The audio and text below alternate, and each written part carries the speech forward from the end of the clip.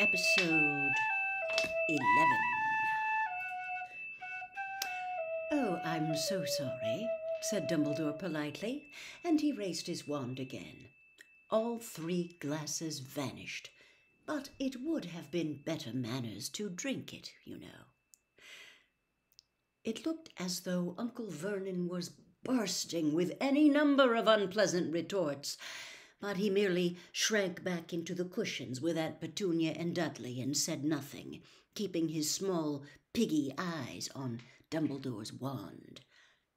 "You see," Dumbledore said, turning back to Harry and again speaking as though Uncle Vernon had not uttered, "if you have indeed inherited the house, you have also inherited—" He flicked his wand for a fifth time. There was a loud and a house elf appeared, with a snout for a nose, giant bat's ears, and enormous bloodshot eyes, crouching on the Dursleys' shag carpet and covered in grimy rags. Aunt Petunia let out a hair-raising shriek. Nothing this filthy had entered her house in living memory. Dudley drew his large, bare, pink feet off the floor and sat with them raised almost above his head, as though he thought the creature might run up his pajama trousers. And Uncle Vernon bellowed, "What the hell is that?"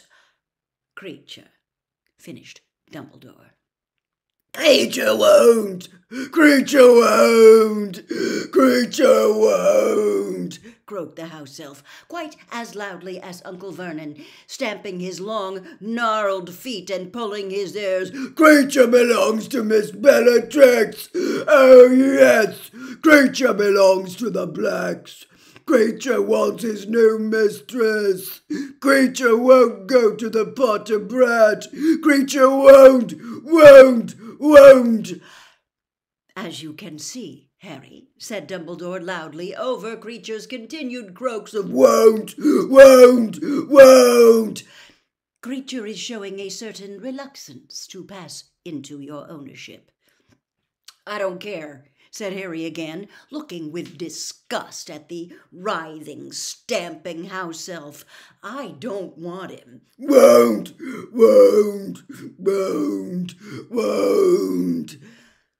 "You would prefer him to pass into the ownership of Bellatrix Lestrange, bearing in mind that he has lived at the headquarters of the Order of the Phoenix for the past year?" Won't!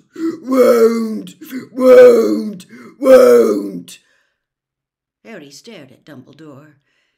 He knew that Creature could not be permitted to go and live with Bellatrix Lestrange, but the idea of owning him, of having responsibility for the creature that had betrayed Sirius, was repugnant. "Give him an order," said Dumbledore.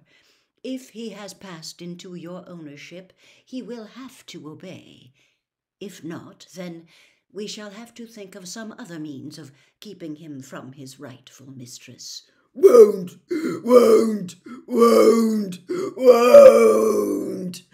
Creature's voice had risen to a scream.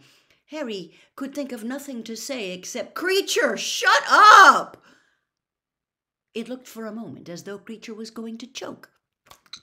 He grabbed his throat, his mouth still working furiously, his eyes bulging. After a few seconds of frantic gulping, he threw himself face forward onto the carpet. Aunt Petunia whimpered and beat the floor with his hands and feet, giving himself over to a violent but entirely silent tantrum. "Well, that simplifies matters," said Dumbledore cheerfully. "It seems that Sirius knew what he was doing. You are the rightful owner of number 12 Grimmauld Place and of Creature."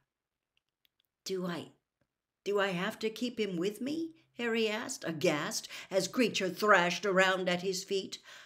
"Not if you don't want to," said Dumbledore. "If I might make a suggestion, you could send him to Hogwarts to work in the kitchen there. In that way the other house elves could keep an eye on him." "Yeah," said Harry in relief. "Yeah, I'll do that. Creature, I want you to go to Hogwarts and work in the kitchens there with the other house elves. Creature, who was now lying flat on his back with his arms and legs in the air, gave Harry one upside-down look of deepest loathing, and with another loud vanished. Good, said Dumbledore. There is also the matter of the hippogriff, Buckbeak. Hagrid has been looking after him since Sirius died, but Buckbeak is yours now, so if you would prefer to make different arrangements— No, said Harry at once. He can stay with Hagrid. I think Buckbeak would prefer that. Hagrid will be delighted, said Dumbledore, smiling. He was thrilled to see Buckbeak again. Incidentally, we have decided, in the interests of Buckbeak's safety, to rechristen him Witherwings for the time being, though I doubt that the Ministry would ever guess he is the hippogriff they once sentenced to death. Now, Harry, is your trunk packed? Doubtful that I would turn up, Dumbledore suggested shrewdly. I'll just go and finish off, said Harry hastily, hurrying to pick up his fallen telescope and trainers. It took him a little over 10 minutes to track down everything he needed. At last he had managed to extract his invisibility cloak from under the bed, screwed the top back on his jar of color change ink, and forced the lid of his trunk shut on his cauldron. Then, heaving his trunk in one hand and holding Hedwig's cape in the other, he made his way back downstairs. He was disappointed to discover that Dumbledore was not waiting in the hall, which meant that he had to return to the living room. Nobody was talking. Dumbledore was humming quietly, apparently quite at his ease, but the atmosphere was thicker than cold custard, and Harry did not dare look at the Dursleys as he said, "Professor, I'm ready now." "Good," said Dumbledore.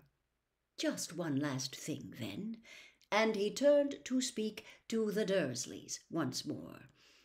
"As you will no doubt be aware, Harry comes of age in a year's time." "No," said Aunt Petunia, speaking for the first time since Dumbledore's arrival.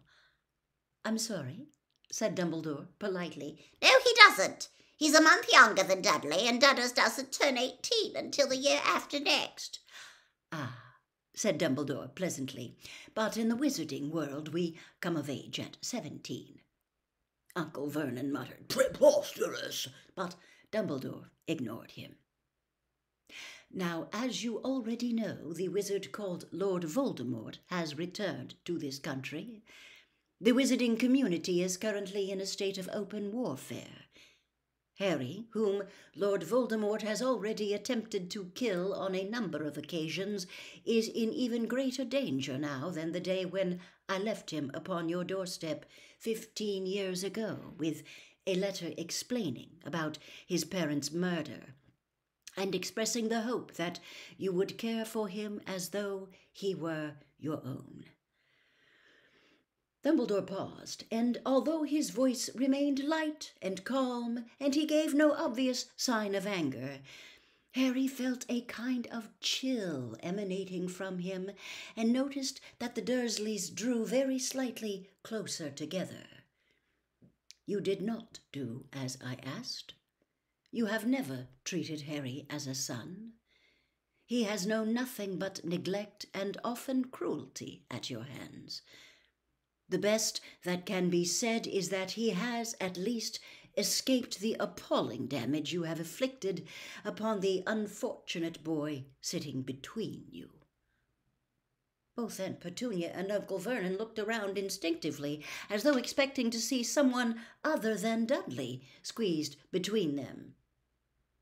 "Us mistreat Dudders! What are you—" began Uncle Vernon furiously, but Dumbledore raised his finger for silence, a silence which fell as though he had struck Uncle Vernon dumb.